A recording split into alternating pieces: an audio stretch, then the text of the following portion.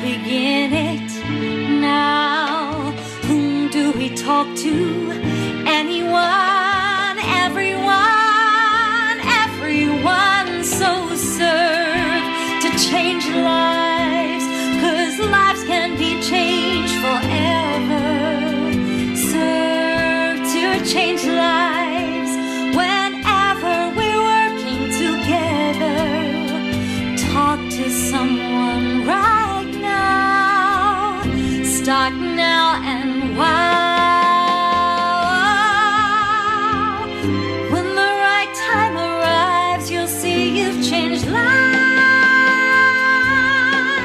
So serve to change lives.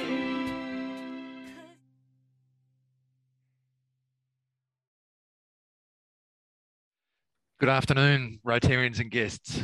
My name is Bernie McIntosh and I'm your MC for today's meeting of Rotary Melbourne. We would like to acknowledge the Wurundjeri and Bunurong people of the Kulin Nation and also pay our respects to elders past, present and future, and extend that respect to all Indigenous Australians present today. Please note that most microphones have been muted for the duration of the presentation. Accolades, comments and questions can be posted via the Zoom chat function throughout the presentation. Thanks today will be given by Suresh Markandan, followed by the loyal toast presented by President Reg. Please ensure your glass is charged. Suresh. Thank you, Bernie. President Reg, fellow Rotarians. A young village boy once asked a famous Indian guru, Swami Vivekananda, how he could achieve inner transformation. To which the sage replied as follows: if a drop of rain is caught by clean hands, it is pure enough to drink. If it falls into a sieve, its value drops so much that it becomes useless even to wash your hands. If it falls on a hot surface, it will evaporate. If it falls on a lotus leaf, it shines like a pearl. And if it falls on an oyster, it becomes a pearl. The drop is the same, but its existence and value depends very much on who it associates with. That, he explained, is the power of association and the route to inner transformation. So let us reflect on this wisdom. In everything we think, say or do, let us ask ourselves the question: is it the truth? Is it fair to all concerned? Will it build goodwill and better friendships? And will it be beneficial to all concerned? For good food, good fellowship, and the opportunity to serve, we give thanks. Thank you. Thank you, Suresh and Bernie. Rotarians and guests, let's make a toast to Australia and Rotary International. Australia and Rotary International. Members, visitors and guests, it is my great pleasure to welcome you to our 13th meeting of this Rotary year and our 4,909th club meeting in our 101st year. Our guest speaker today is Gerard Mansour, a Commissioner for Senior Victorians. Gerard will be more fully introduced by our Chair of the Day, past President Mary Barry, later in the program. Please join me and our guest speaker, our Chair, and all members visited in making all our guests, our Chair, and all members and visitors welcome today. And now, for the first of a number of updates to come, I'll call on District Governor-elect Amanda Wendt to update us on the District 9800 planning for 2022-23. Over to you, Amanda. Thank you so much, President Reg. It's such an exciting time to be a Rotarian, especially in Victoria and especially in our great club. From celebrating our centenary over the last 2 years, where we've where we continue to reflect on our enviable legacy, to looking to the future next Rotary year with the International Convention coming to town.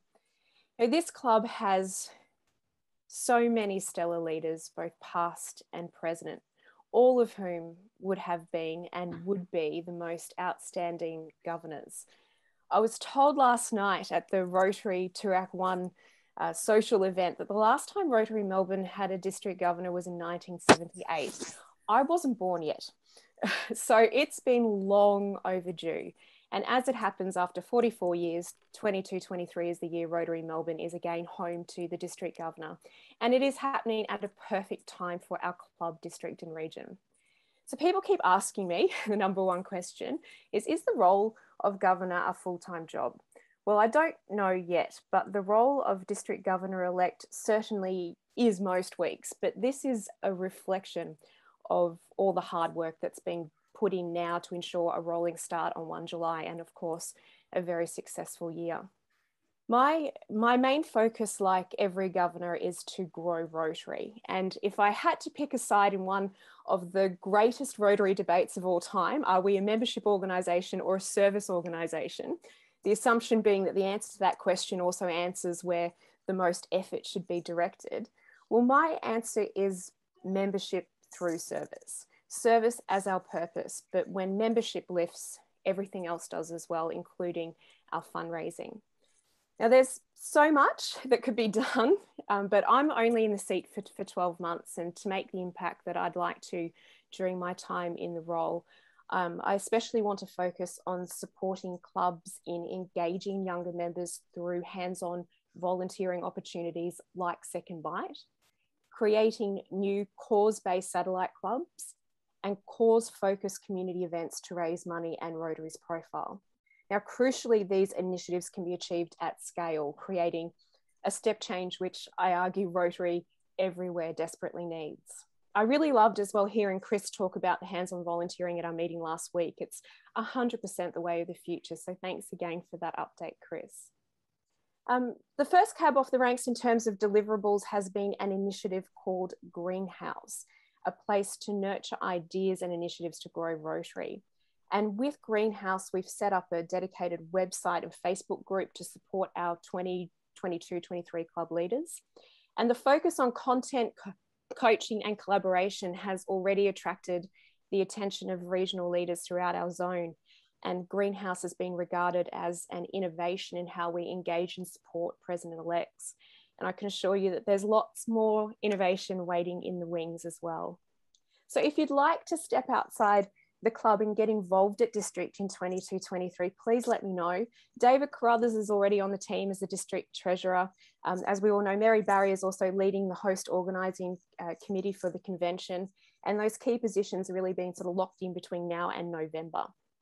In terms of a role right now, though, I am looking especially for someone with events experience to join the President-elect capability team to assist with an upcoming in-person President-elect weekend being held in February. So if that's you or you know someone, I'd love to chat with as soon as possible.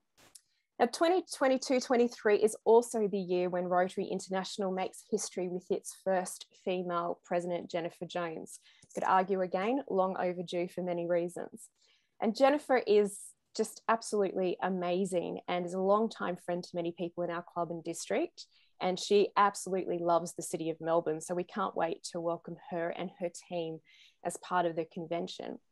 Jennifer was recently invited to speak at the Global Citizen Live 24-hour event, which was held in cities across the world from like London, New York, Paris, Sydney, just to name a few. And for those who don't know, the Global Citizen events are so this generation's version of Live 8, which was a couple of decades ago, attracting those superstar performers. So my ears, though, really pricked up when they just a wonderful acknowledgement of the work of the Rotary Melbourne members, and for, I have to say, for your vision as well, being obviously years ahead of the game in terms of where Rotary International is looking to focus next year. So thank you very much, President Reg, for allowing me to give a very brief update, and hand back to you.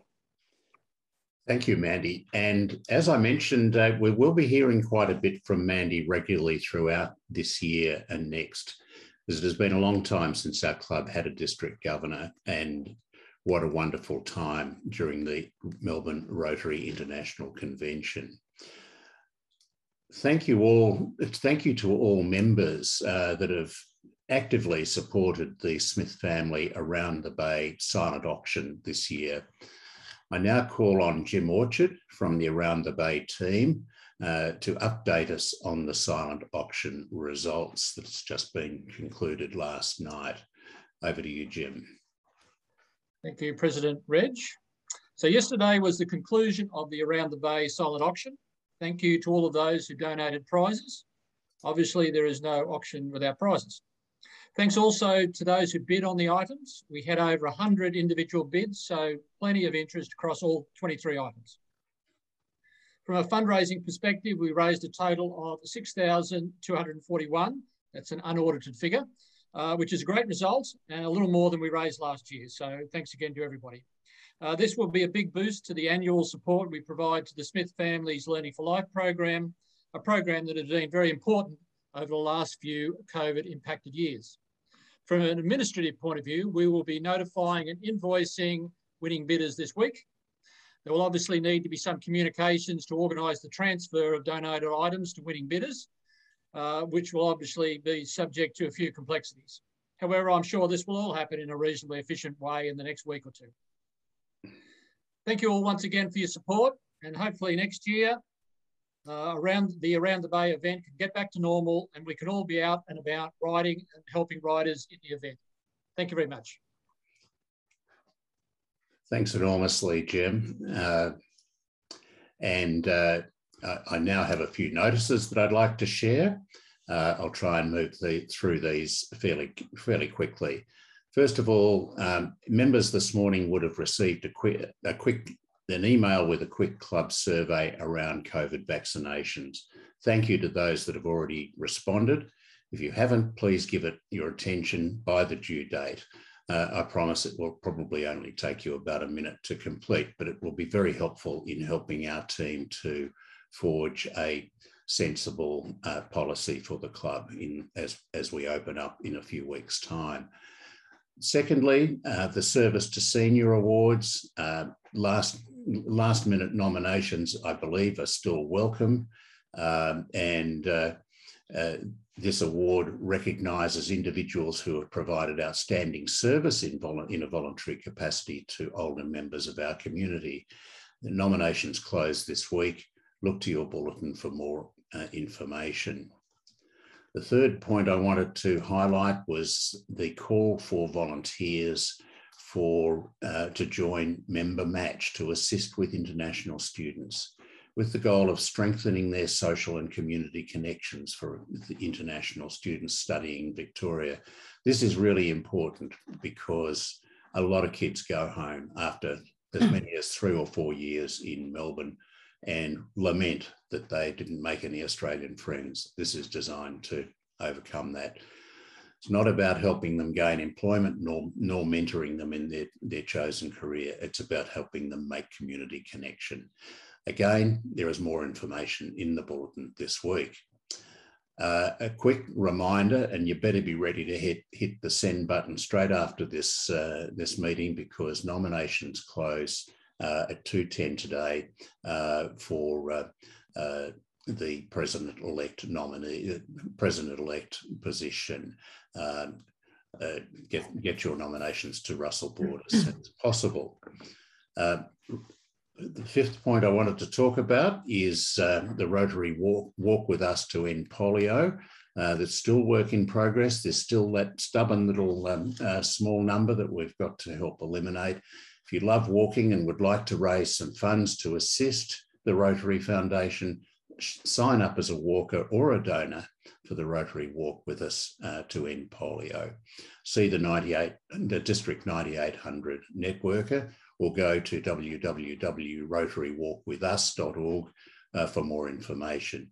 And one final late news overnight, we received great news that Rotary Melbourne achieved a citation from Rotary International for the club's achievements in 2021. We've all been trying like mad to get our hands on a copy of it.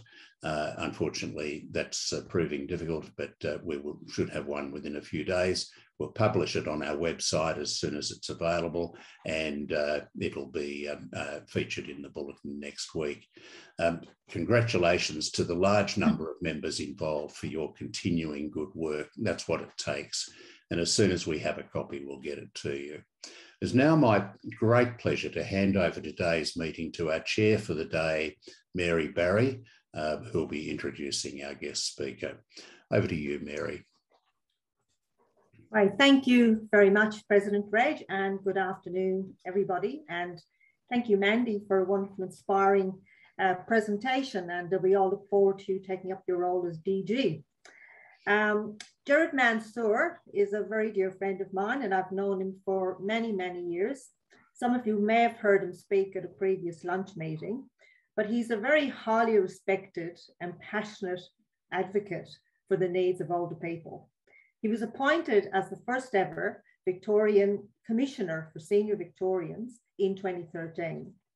And in 2016, his role was expanded, which included acting as an ambassador for the prevention of elder abuse, which really gives older victims of family violence a voice and helps to raise community awareness about elder abuse. Gerard also is an ambassador for Rotary Safe Families, and he participated in our very first video and spoke about elder abuse in that video. It's now my great pleasure to hand over to Gerard Mansour as our guest speaker. Thank you very much for that lovely warm welcome, Mary, and it's a pleasure to be able to come back and talk with Melbourne Rotary, and I recognise a number of friendly faces from last time, so delightful to be with you. I'd like to start by acknowledging the traditional owners of the different lands that we're on today. I'm on the lands of the Wurundjeri people and their elders past, present and emerging. Look, I'd like to take you through a little bit of a presentation about a number of key issues related to elder abuse and ageism. This coming Friday is the International Day of Older Persons. It falls on the 1st of October every year. And so this year, a whole consortium of organisations have come together, and for the first time in Australia, we're calling that Anti-Ageism Day. So I'd like to take you through a few of the key issues about elder abuse, how it links to ageism, and finish with some of the practical resources that are available. The reality is lots of us, any of us could come in contact with an older person who's at risk of elder abuse. And I think it's really useful for us to know where we could go and how we could reach out to provide support in the event that that happens. And of course, it could happen very close to us. The reality is these type of things can happen with people that are very close in our friendship circle. So hopefully I'll be able to share my screen and we'll be able to see the presentation. So did that work there, Mary? Hopefully. Excellent, thank you. So one of the contexts, I think, when we think about elder abuse, it's really important to start with the context of rights. Just like with family violence more broadly, it's really important to sit back and say, well, what are the rights of us as individuals as we get older? And of course, we've got the right to be treated with respect and dignity, free from exploitation, violence and abuse. And so elder abuse is defined through the World Health Organization, and in Victoria, we've adopted that type of approach where it's acts of abuse or harm associated with relationships of trust. So it's not seeking to cover in its definition things like, say, residential aged care that are covered by its own protector and regulatory framework. It's people that are in the lives, actively parts of the lives of older people. The most common form of abuse, that abuser of older people are actually their adult children. Around about 70% of the abuse that older people will experience is from their own children. Behind that, of course, then we've got other forms of abuse, which I'll talk about in a second. So there are 6 primary types of abuse that older people tend to face. Some of the abuse is, of course, very similar to gender-based violence. So just like anywhere in the life course, there are forms of violence perpetrated by a partner against an older person. They tend to be lower proportions of reporting. And so one issue that we do know we've got to confront is encouraging more older women to come forward and report abuse within their relationships. Again, the most significant form of abuse tends to be packaged on this particular slide here. So it's very common that abuse will have a financial element, an emotional and psychological element, and a social element. So a very common example is an older person might have one of their adult children move back in their own home, ostensibly to provide care and support. And often, as we know, that's a really key ingredient of many older people to be able to be sustained in their own homes. And so most of the time that works in an exceptionally positive way. But sometimes it becomes the basis for abuse. And so the person that's living in the home takes funds or assets. It can start with very small amounts of money. You know, they might be going down to assist with the shopping and have the credit card, and it just provides an opportunity to abuse. Sometimes it's about making forced changes to legal documents, and we're increasingly hearing language about things like inheritance abuse. The idea that some family members believe it's their right to take control of the assets of an older person. And of course, they seek to do that at a time when the older person still needs those income or those assets. It's often tied with demeaning behaviour, intimidation, and very sadly, like a lot of crime and abuse, the perpetrator of abuse often tries to isolate an older person from their family and their loved ones and their friendship groups. And I often say that that's one of the early indicators, and one of the things that often when somebody is concerned about an older person and they reach out to my office and ask for assistance and guidance about where they can go, it's often the trigger has been suddenly their friend or their mother or their grandmother isn't responding to them anymore, and they've sort of disconnected themselves from other members of the family. And it's often one of the warning signs that there are risks of abuse happening within the life of that older person. Other forms of abuse are less common, but equally abhorrent and significant: physical abuse, sexual abuse, and neglect. And of course, the physical one is a very significant one too, because a very minor push or a shove to an older person that might, say, have a walker frame could be enormously damaging to them in their well-being. So whilst these three areas occur less, they can be some of the most significant and tragic forms of abuse that an older person will experience. And so with that sort of background, I thought it'd be useful to talk about and share with you some of our more recent learnings over the last few years of trying to get a better understanding of what are the drivers of abuse that older people experience. Why is it that, you know, an adult child would feel that they've got a right to somehow take assets or constrain the quality of life to an older person?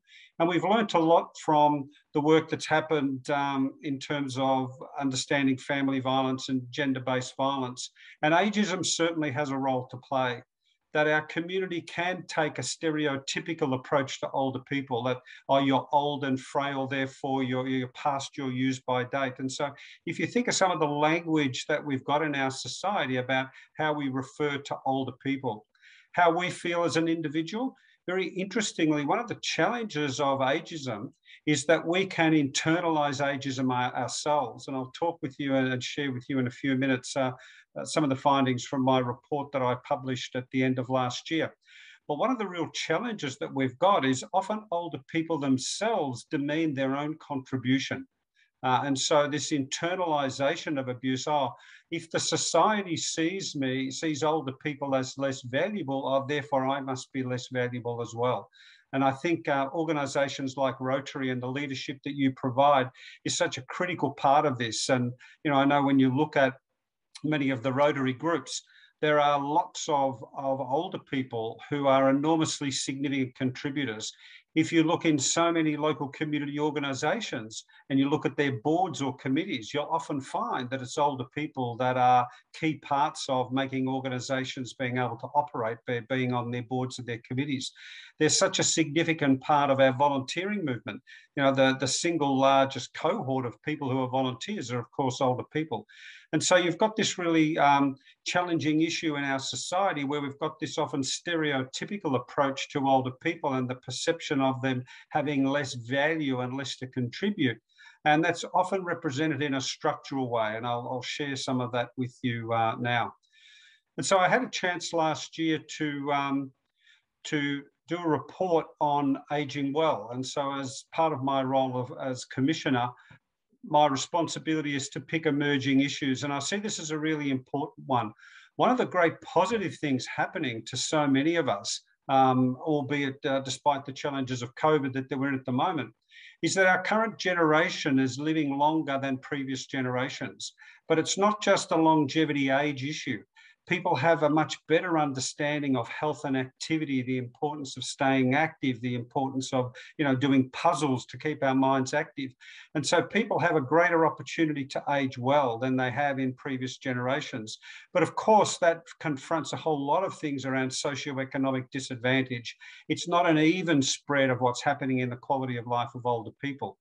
And so part of the purpose of my report was to identify from an older person's perspective, how do they see the key attributes of ageing well? And I'll finish with a reference for those of you that might like to have a look at my report in a bit more detail. And today I'm just going to touch on a couple of those from the perspective of ageism and elder abuse and how older people see those issues.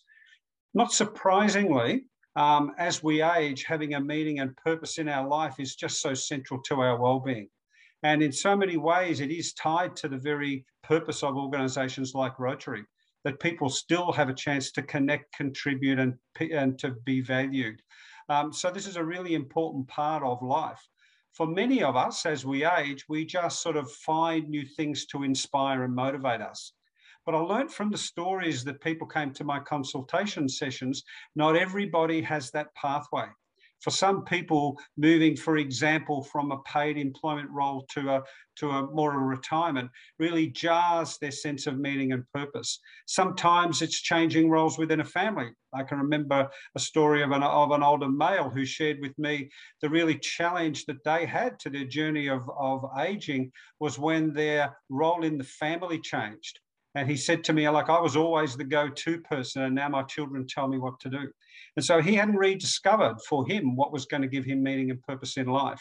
And this, of course, is central because I mentioned the issue of isolation and loneliness earlier as an indicator of elder abuse occurring, but it's also a risk factor.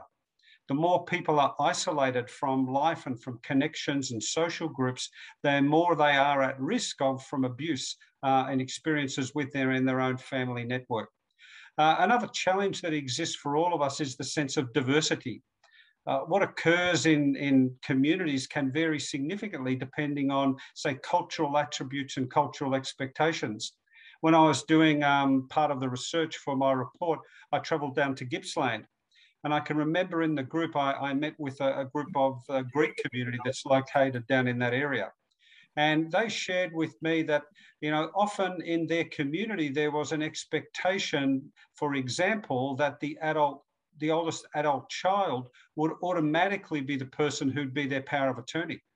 And often they wouldn't want that person, but there was this real cultural expectation that that was a role that they had to come to. And so part of the conversation with me was, do we have to do that? Are there other things that we can do? So sometimes, whilst we've got the richness of cultural attributes, sometimes older people themselves can perceive that as a barrier to them receiving the sort of quality of life that they want.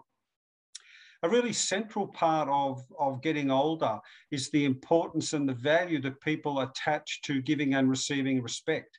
And so from an older person's perspective, when they shared their view about what does it mean to age well, it was very much a two-sided coin, that they wanted to have respect and be given respect, but they also knew that they had to do that and pass that on to other generations as well.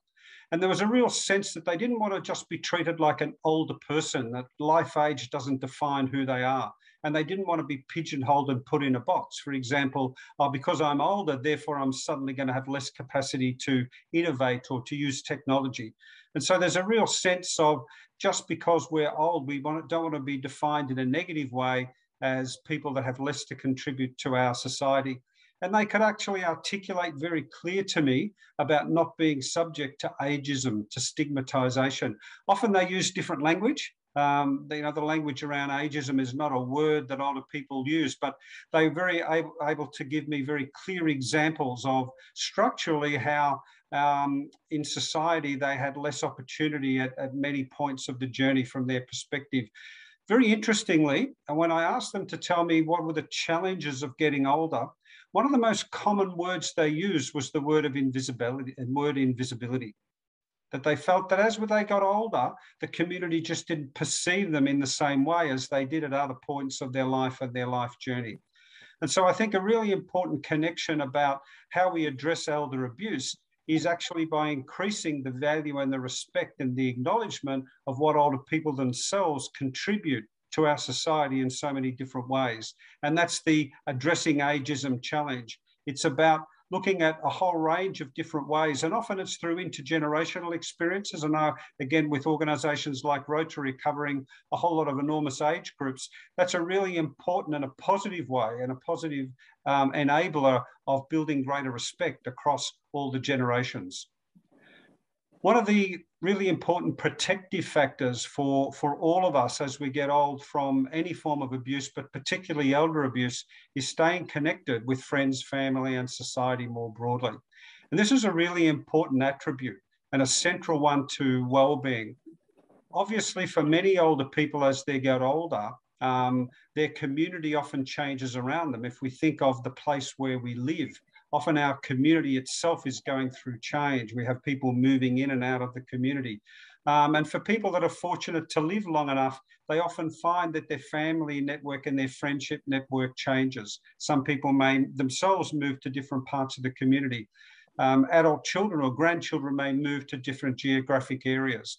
And so we can't assume that everybody actually has good, strong friendships and relationships. From work that I've done elsewhere in my role as Commissioner, I know that at least 10% of people aged over 60 experience chronic isolation and loneliness.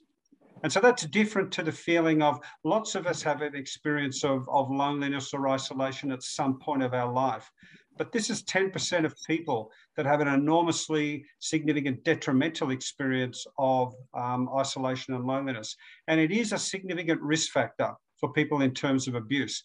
And so retaining connections, having outreach to friends, not letting people that are an important part of our life drift away from us, a friendly phone call just to check how people are going. There are a lot of the messages that I would give directly if I was talking to groups of older people.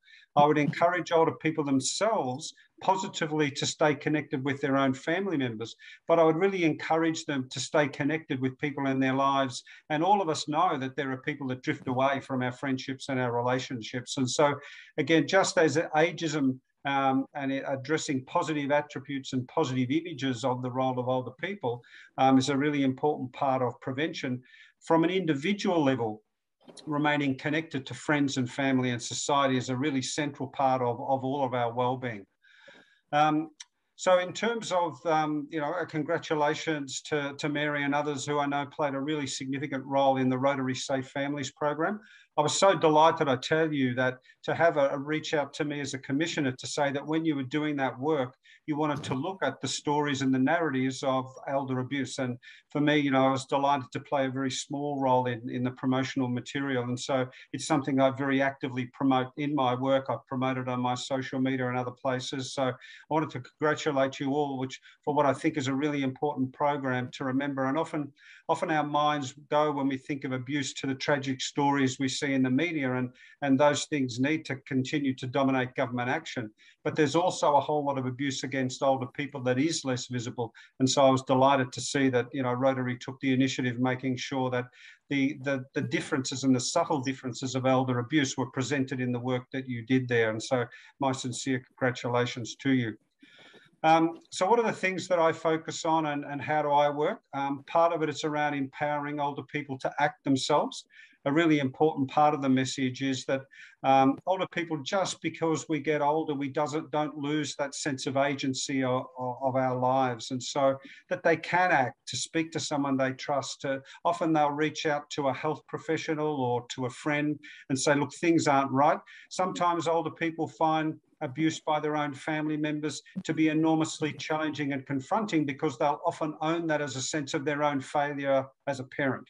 And so, you know, often it takes years for an older person to be willing to talk out against abuse. And of course, if anyone is in immediate danger, I'd always encourage them to ring 000 and act on it. There's a couple of really valuable and important resource guides that I think are useful for us all to know about. I mentioned earlier that often an older person will disclose the abuse to someone who's close to them. And they'll often, the person who raises a concern about abuse will often be a concerned person in their life somewhere who sees this sense of isolation or disconnection. And so the Council of the Aging developed, Seniors Rights Victoria, this really useful resource booklet that can be sent out, that can be found on their website, that gives really clear guidance about what are the things and the pathways that are available to provide support to older people. One of the things that I often talk about, and this comes up so often with older people, is making sure that in their life they've got the right trusted people in their life. And it's often an issue that they'll raise with me more privately. So if I go to a public meeting, I do a presentation about a topic like this, often they'll come up to me and they'll say, look, a few years ago I appointed someone as my power of attorney, but I think I've now picked the wrong person. Can I change that? Or they'll say, what are the powers that I can put in? And again, this publication was developed with older people, and it's got a whole lot of tips and guidance, and again, can be available.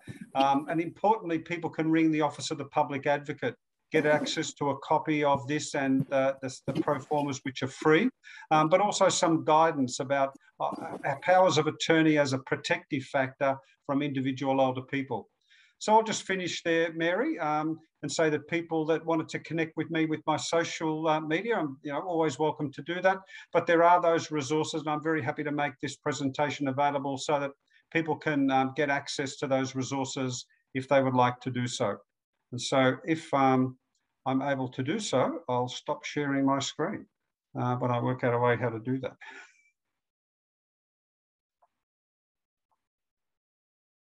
Right. Thank you very much, Gerard, for that amazing overview of a very important issue. And it's great, again, that you're able to participate in our Safe Families programme. I might just start the ball rolling with the question for you. When you spoke about older people needing and staying connected to family and friends, are there any statistics that show us that incidents of elder abuse have increased during COVID? I know there are stats that show violence against women and family violence in general have increased, but is there anything to tell us elder abuse has increased? There's sort of two trends happening there, Mary. That's a really perceptive question. Interestingly and not surprisingly, the number of people who are reaching out to the specialist organisations like Seniors Rights Victoria have actually declined.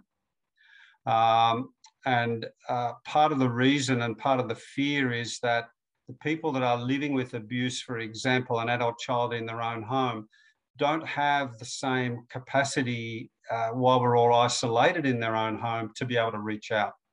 So there's a real fear amongst so many organisations like Seniors Rights Victoria that it's at the point of coming out of the periods of lockdown when their numbers go up, and that's what the data's been showing.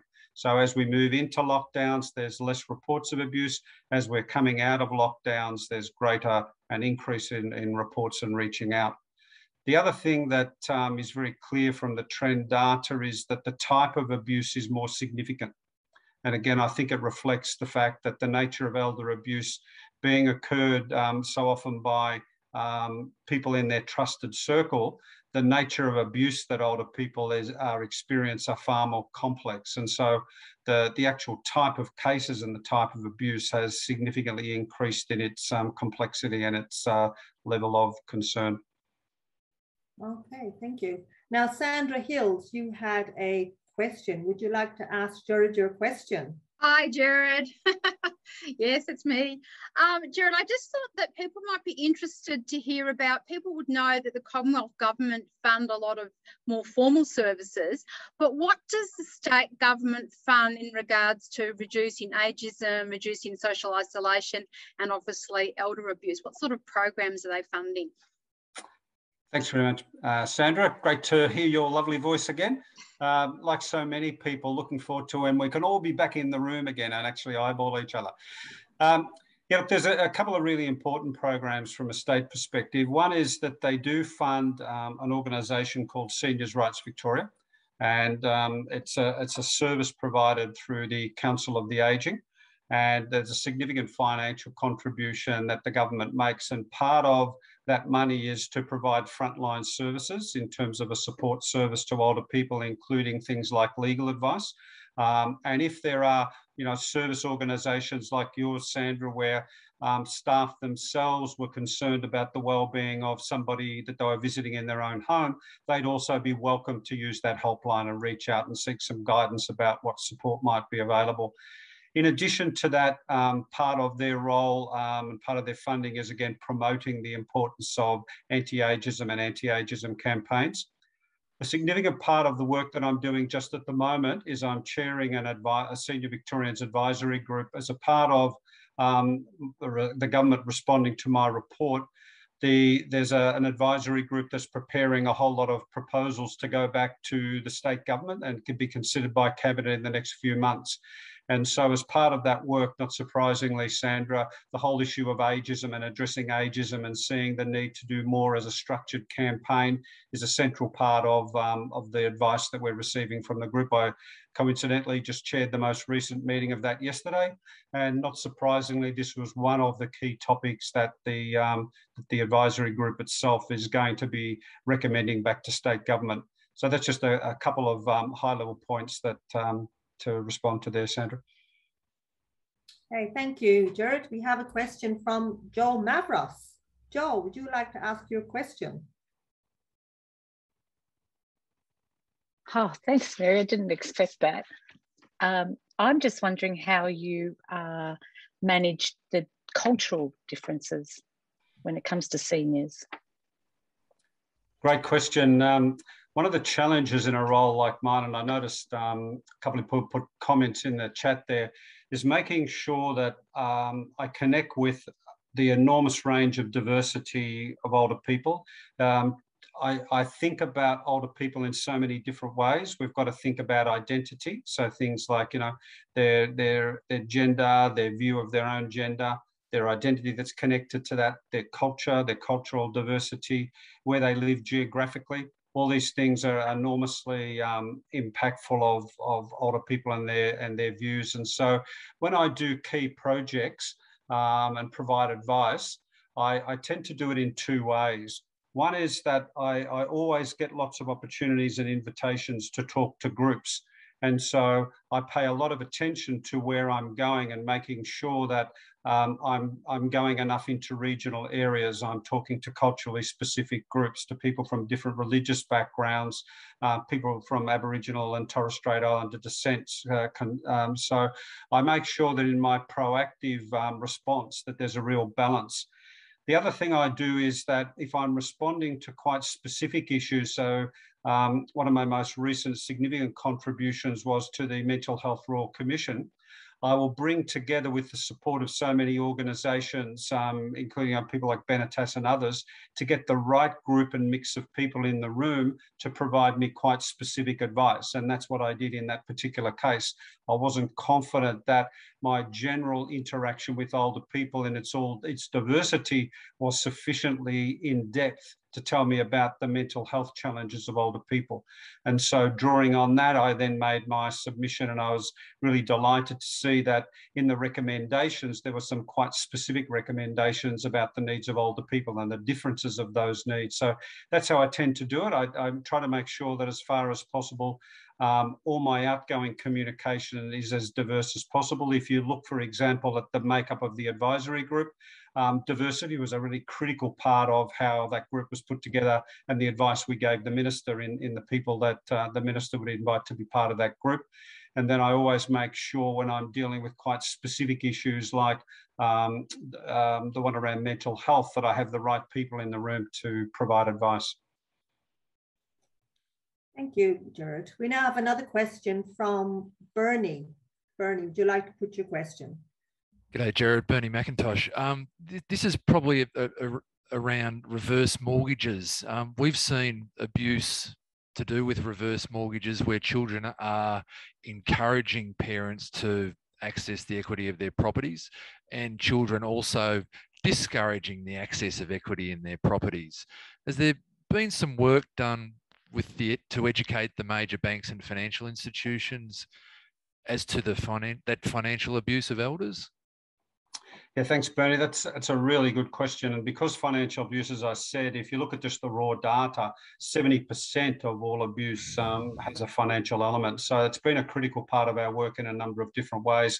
On a national level, one of the outcomes of the Royal Commission into the banking sector is each of the banks has been required to set in place a whole lot of initiatives around older people. And so, for example, tellers now have certain trigger points about who can and can't do transactions and the proactive follow-up that they'll make with older people around that. And the Commonwealth Bank itself has actually published a public guide.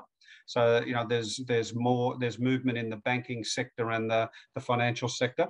One of the really positive things that's happened within the last year is the financial counselling sector, through their peak body, has provided a training program for financial counsellors around elder abuse. So some of the abuse is around high levels of income. Others are people on very modest means that lose access to really basic things. And so the financial counselling sector itself has become much more involved. And so if you look at the orange doors, for example, Bernie, in each of the orange doors that's established to date, there's now a pathway for people where there is financial abuse to get referred to the financial counsellors. So it's been a central part of the referral system. So that's just sort of a couple of practical examples of the responses to financial abuse. The other is that through a very proactive campaigning, and I talk regularly with people like Kay Patterson, our Federal Age Discrimination Commissioner, about the importance of powers of attorney. It is a really important protective factor for people to have, those powers of attorney in place and the right person. And so people, Kay and myself, have been working, quite aggressively, I suppose the word, of encouraging as many older people as possible to have their own individual powers of attorney in place and have the right people there. And the final thing that I would say is that there's a really important resource, again, that Seniors Rights Victoria has developed. The most complex financial abuse matters that I've had to deal with, Bernie, that have come my way, is where people have transferred an asset to an older person, an older person has transferred an asset to one of their adult children in return for the expectation of lifelong care. And what inevitably happens is there's no document. There's a transfer of asset, and it's been almost impossible to get justice for those people because they ended up in long-term Supreme Court lists, and generally the money has gone and the pathways for older people are very limited. So there's now a positive resource around assets for care where there's a booklet and guidance notes on how to develop actually formal documentation that protect an older person. So they're just some of the examples that are things that exist there, Bernie. Thanks, Gerard. Thank you, Gerard. Now I've got a question from Peter Berg. Peter, over to you.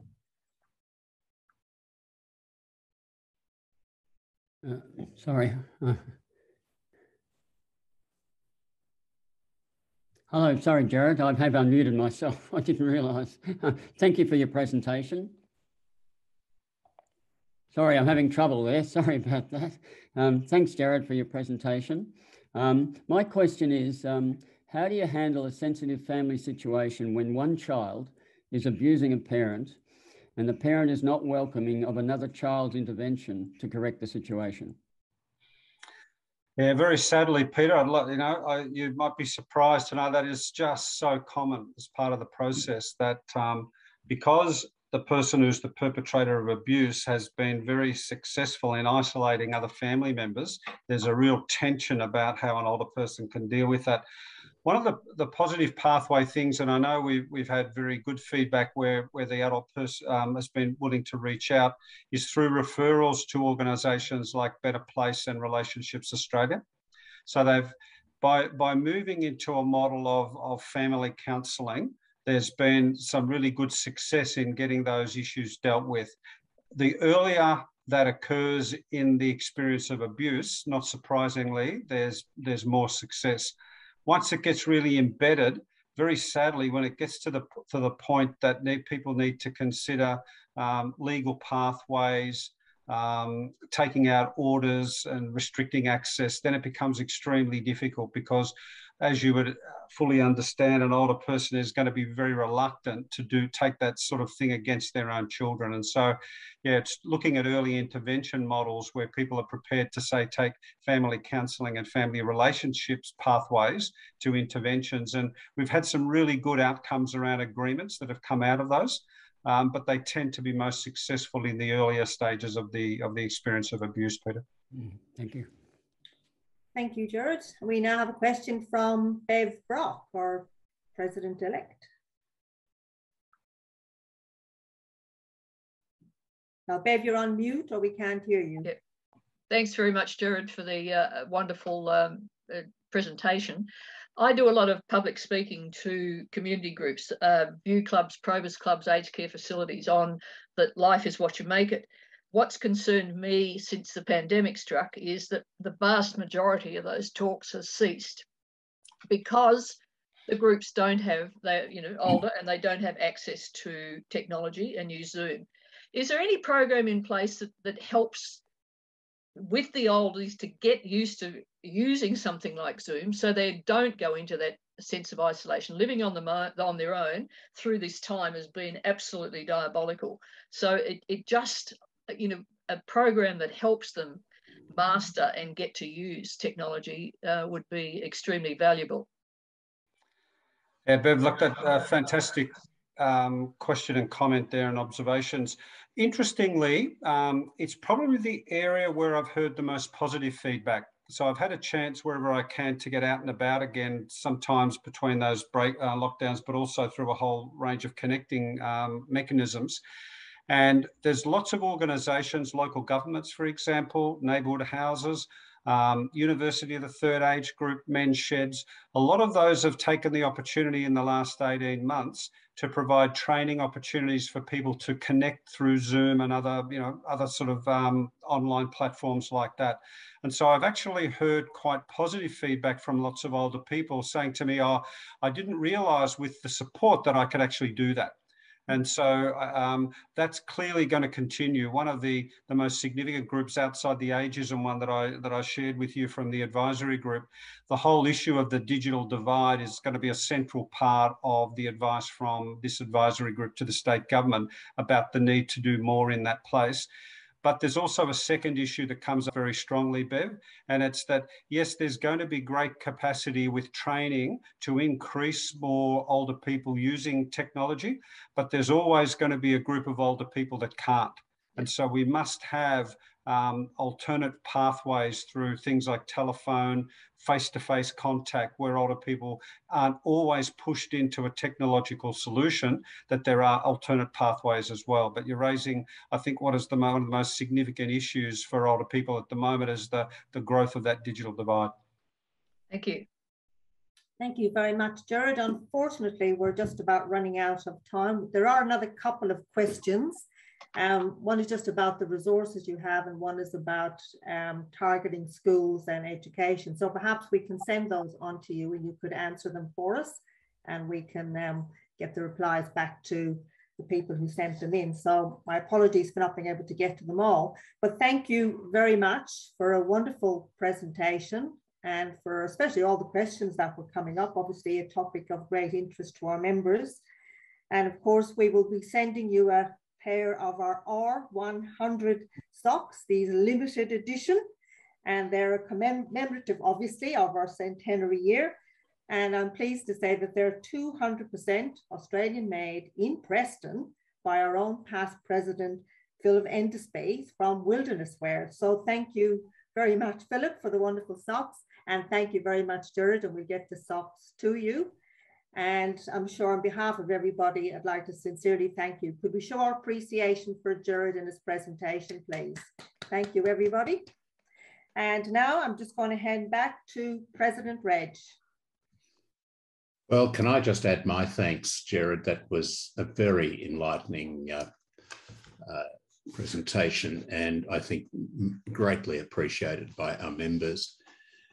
I'd like to also acknowledge presence today from Sandra Hills, who kindly asked a question, who's an expert in this space, as you well know, and also Peter Manger, a major supporter of Casper Care.